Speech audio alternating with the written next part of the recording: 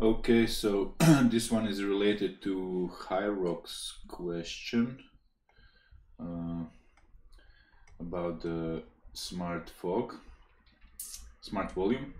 So let's open Blender 3.2, although I haven't tested it in this version yet, but I guess it should work. So this is Terrain Mixer Geometry Nodes version.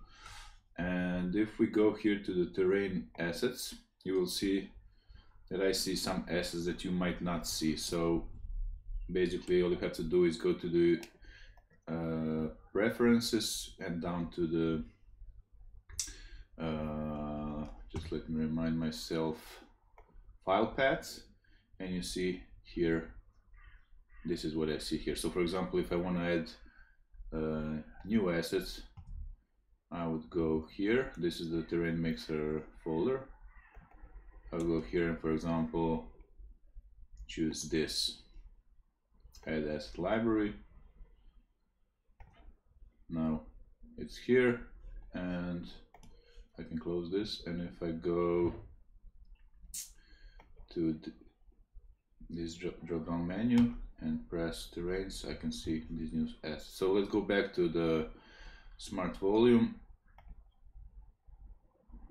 It's in the skies assets, and you just drag and drop it here. So we'll see this kind of cubish looking shape. It's actually a volume. You can place it somewhere here. Now this will probably make your computer work a bit slower. I don't have some high-end graphic cards, so but I already know that it will work for me, but slower. So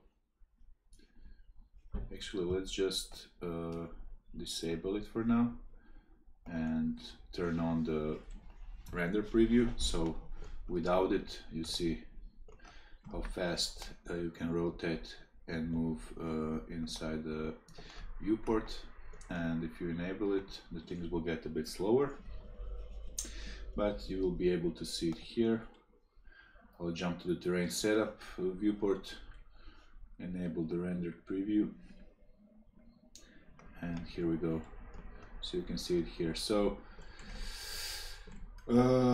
basically have a bunch of options here. I think they're like self-explanatory, but you can change the width, height, turbulence and whatnot inside. Rotation, you can also do rotation manually, like I did a few seconds earlier, but you can also do things like like scale on y-axis or z-axis,